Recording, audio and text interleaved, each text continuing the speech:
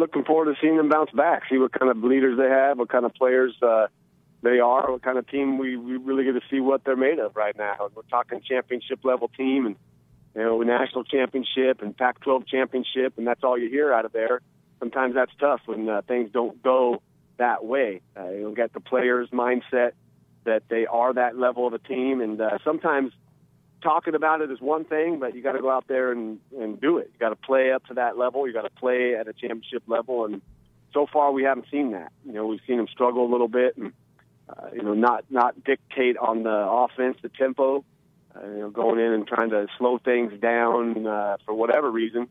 That's what their game plan was, and it just didn't work for them. And also defensively, you got to take angles that are keeping guys in contain, and you got to tackle. And if you can't do either one of those, then you can't talk about it being the best team you've ever coached or a championship level team, because those are simple things that can be fixed.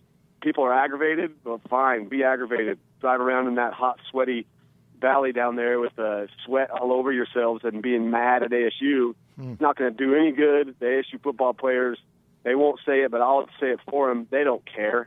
They want to get their stuff figured out. They want to figure out what they need to do better.